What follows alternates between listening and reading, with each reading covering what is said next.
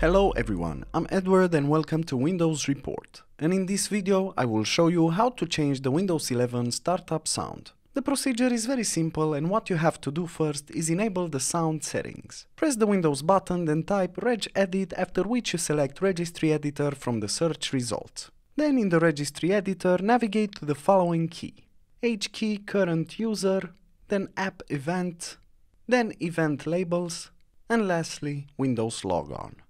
In here double-click the exclude from CPL word, set the value data to 0 and click on OK to save changes.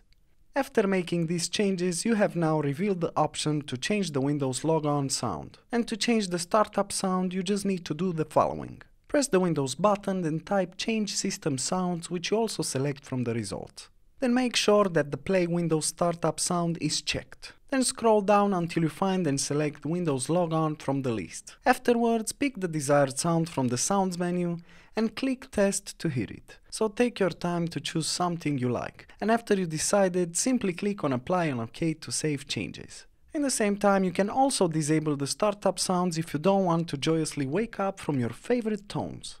To do this, press the Windows button, then type Change System Sounds, which you also select from the search results. Then simply locate the Play Windows Startup Sound option and uncheck it. And if you decide to re-enable sounds, just check back the box. Click Apply and OK to save changes. You can also use Registry Editor to do this. Press the Windows key, then type regedit and then select Registry Editor from the results.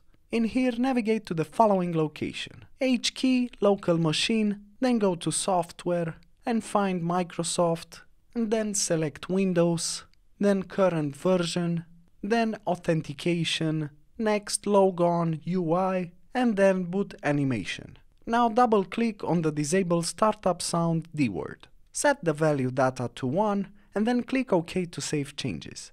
Now your startup sounds should be disabled, and if you decide to enable the sounds again, simply set the value to 0. You can also disable startup sounds from the Group Policy Editor.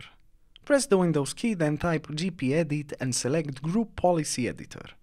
And in the next window, navigate to the following location: Computer Configuration, then Administrative Templates, then System, and lastly Logon. Double-click on Turn off Windows Startup Sound, set it to Enabled, and click on Apply and OK to save changes. Again, if you decide to enable the startup sounds, simply go with Not Configured or Disabled in the options. And that was it. Plenty of options to decide the fate of your startup sounds. As usual, for more information and details, you can check the article in the description below.